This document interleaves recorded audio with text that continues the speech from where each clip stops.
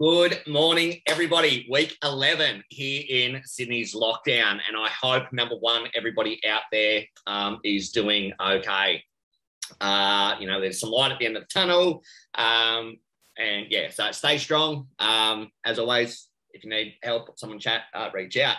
Guys, today I want to talk to you about being an attraction agent and what that looks like. So one thing I've been finding a lot over lockdown is attraction agent, influencer agencies, and people when it comes to social media, getting it right and getting it wrong. So I just want to touch on a couple of things. Number one, the TV shows like $1 Million Listing and Lux Listings. Yes, I know those agents have, sorry about my Chewbacca look today, I haven't had a haircut. I know those agents appear to, they're on socials, they're now TV personalities and all that kind of thing. What I want you to remember is these agents have been working for decades in the business, okay? So even like myself, I've had people that have come to me and said, wow, your business has really flourished over the past 3 years. And it's like, well, yes, it has. But please remember, I've been selling property in January 2022, so next year, I'll have been selling property for 17 years. I'll have been marketing property for 10 years in February on social media. So it's not just happened. It's for me, it's almost 2 decades of experience, which I bring to social. And that's what these, I wouldn't say older generations, because some of us are quite young who just embraced social media early.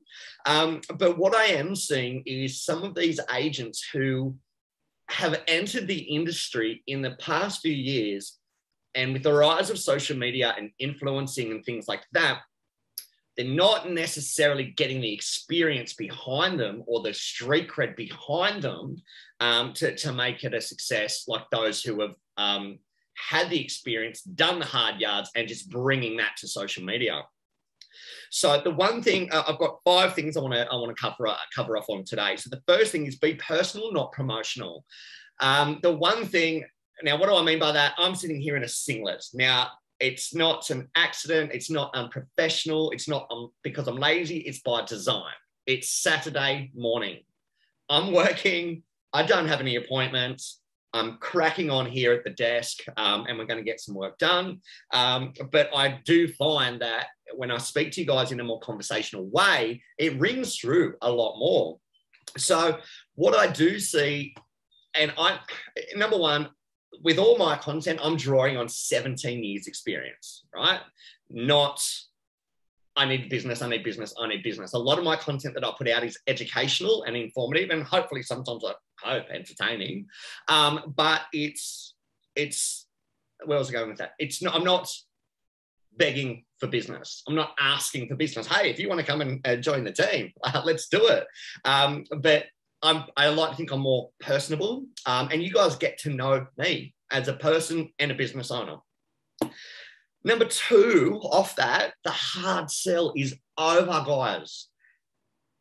Free market appraisal. I really want to touch on this. When was the last time a homeowner paid for a market appraisal? I would probably expect if you put it's going to cost you $50 for a market appraisal, that's probably going to have more engagement, probably for the negative, but that would have more engagement than a free market appraisal. I hate to break it to you guys. We all know market appraisals are free. All right, we know that. So you're not actually breaking the mold by putting on your socials, putting DLs in the letterbox drop, saying free market appraisal. It's actually a wasted opportunity. What I would suggest, if you're going to put anything out there, educate. People at the moment, number one, they know market appraisals are free. But number 2, what they want to know is, how are we selling property through COVID? How are we leasing property through COVID? Are there buyers out there? How are we bringing people through properties in a safe way? What is a virtual inspection? I keep seeing people posting shit about virtual inspections, but no one actually demonstrates what it looks like. I mean, hello, let's talk to our marketplace, not ram shit down their throat. Now, I'm sorry. I know I did a live on this morning and I was swearing a lot, but this is something I'm so passionate about and I really want to break it through to you guys. The next one that I just cannot stand is this 3-minute appraisal. via text. And I'm going to give you an example. I have a client in Melbourne who had a competitor who appraised the property, all right? Their competitor appraised the property at this price. The husband, then he put something on, or the company put something on their Instagram page about this 3-minute SMS, SMS, your address or whatever, and I'll respond with a figure. I think it was about 10 minutes later or something. 10 minutes later, the price came in $200,000 less than what the agent appraised it at. The agent actually sent the text message from his phone. What do you think happened to his credibility? He's gone in and appraised it at this level. The text message has appraised it at this level. Why? Because it was an RP data appraised price.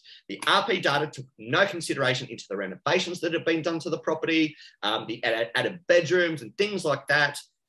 No, recent sales, especially how quickly the market's moving at the moment. So he shot himself in the foot. So if you're going to put out that bloody, what is it, send me a text with your address, waste fucking time. I'm sorry. I know it is a good tool to get the phone ringing. That's great, but can backfire. So if you are going to put something out there like for quick and speed, I'm all about that. I'm all about convenience. But think about how it can be detrimental, but think about how you can add value to that. So maybe do away with the 3-minute appraisals. Do the work and the goal will come. Guys, I come from a time where, as I'm sure most of you watching this do as well, remember when we worked on Sundays? Remember when we put buyers in a car on a Sunday and drove them around? And we all know the tricks. Don't drive past your competitors' signboards, show them the worst house first and build it up and show them the best house last. I was doing that.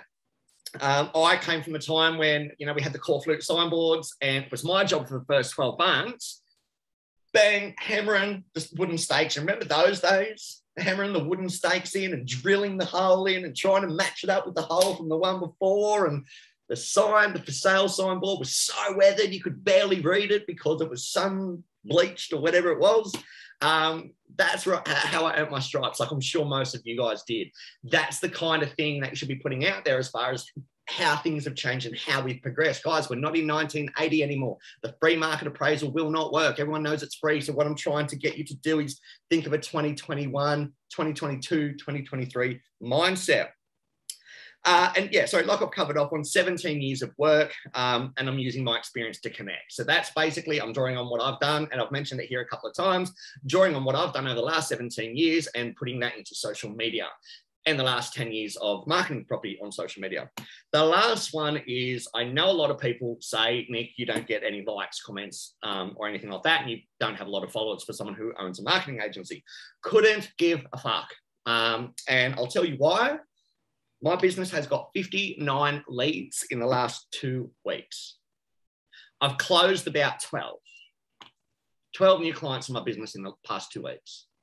That's almost like one new client a day for my company. And I'm sitting here talking to you today in a singlet.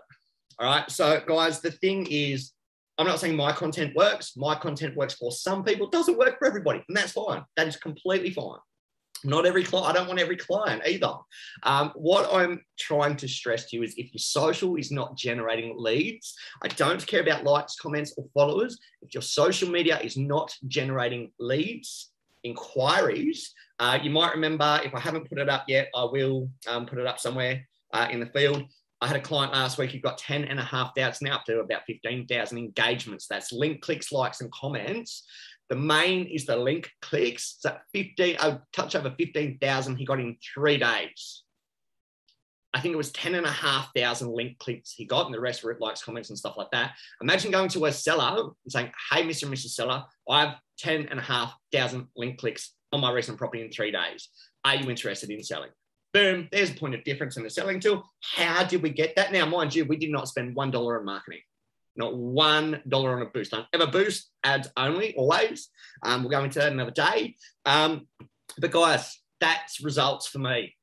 10,500 link clicks. He can now confidently go to an owner and say, boom, this is what we do that another agent can't. We will have a masterclass on how to sell results to your vendors and landlords at another day. But guys, that's it for today. You can't, for any of those younger guys starting out, by all means, get your social presence thumping, because you are going to need it in the next couple of years. I think the way things are going, everyone's going to be a brand unto themselves within a brand.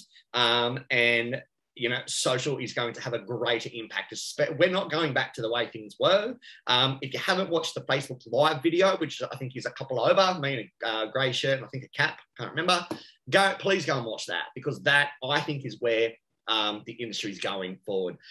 Hope that added some value to your day. I do apologise about the swearing, but this is something that I really felt needed to be brought to the forefront. As always, I'm here if you have any questions or concerns, and I hope you have a great weekend. Talk to you soon, guys.